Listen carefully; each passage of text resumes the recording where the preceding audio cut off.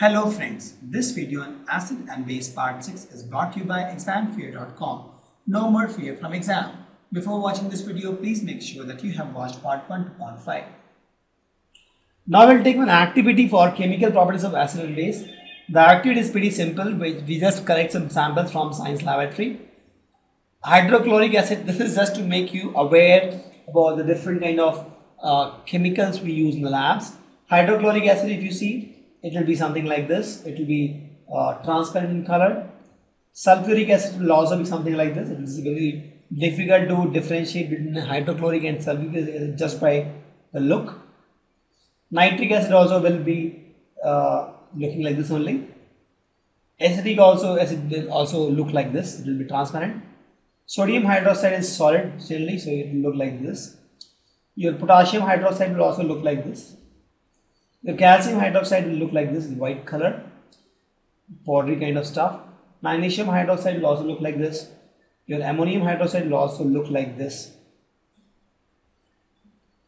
So this is my activity wherein I took out hydrochloric acid, sulfuric acid, nitric acid, acetic acid, and I knew that all these look like this. Then I took out this potassium hydroxide, sodium hydroxide, they look like this, and then I took out these calcium hydroxide, magnesium hydroxide, they look like this. So because these acids and base we will use in our labs very frequently, so it's good to know how they look like. Sodium hydroxide look like this, potassium hydroxide look like this, calcium hydroxide look like this. This is just to make yourself familiar with the kinds of acids and bases which you use in the labs. We will do some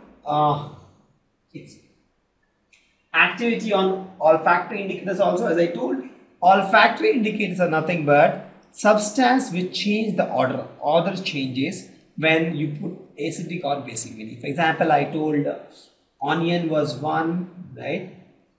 Was one olfactory indicators which changes the order when you put some basic substance in that. The smell goes off. So we'll do some activity on that because I told you there is something called olfactory indicator, but it's difficult to digest that, right? So once you do it, it is more easy to understand. It's the chemistry is more about learning from experiments, right? So we'll do some experiment. We'll get some chopped onions with some clean cloth and put this in a bag, and we'll put this in the fridge overnight, right?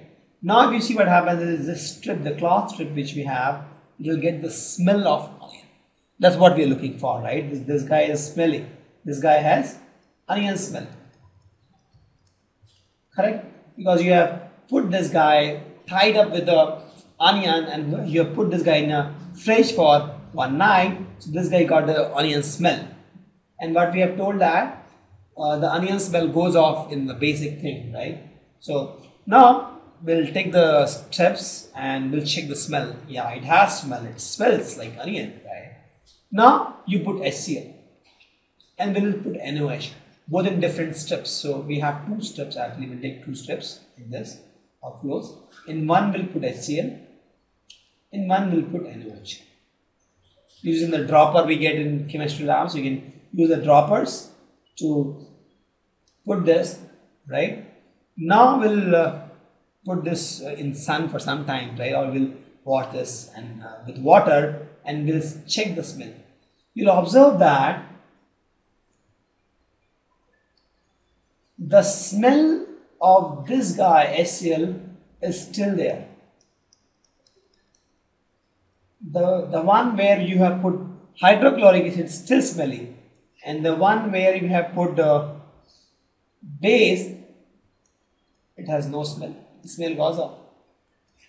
You can do this actually in your lab. You can take this onion strips from home, put it in the fridge, take it to your lab, ask your lab manager or assistant to give you hydrochloric acid and sodium hydroxide. Put that on this two different strips, and then you again see the smell. There is no smell in the base one, that is the sodium hydroxide one, and there is smell in hydrochloric. So I took hydrochloric acid and sodium hydroxide. You can take any acid.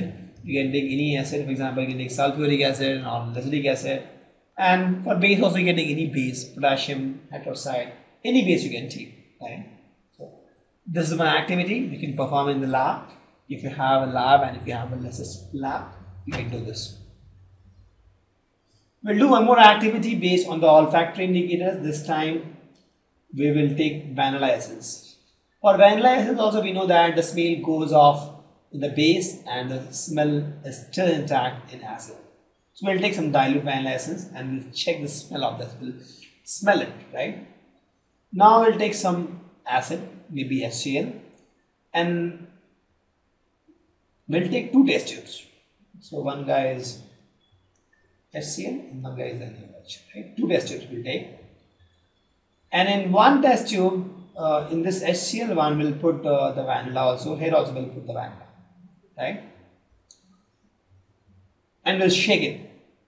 Now we'll check the order of this again. We'll find that the one with the acid will still smell.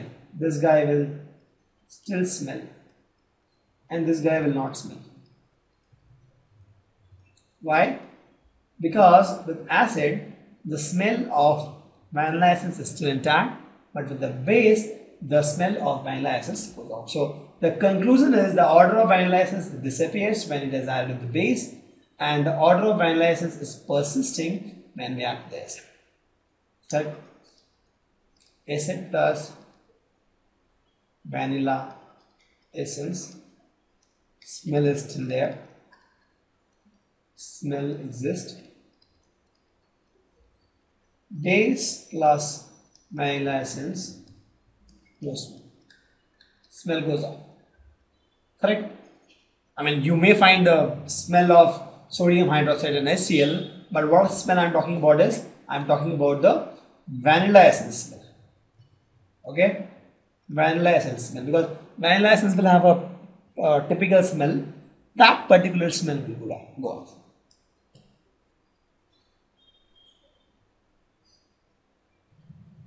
So one question a lot of students ask is how to determine the gas in lab. What is the normal experiment we use? So normally the kind of gas which we deal with in lab is hydrogen gas and carbon gas.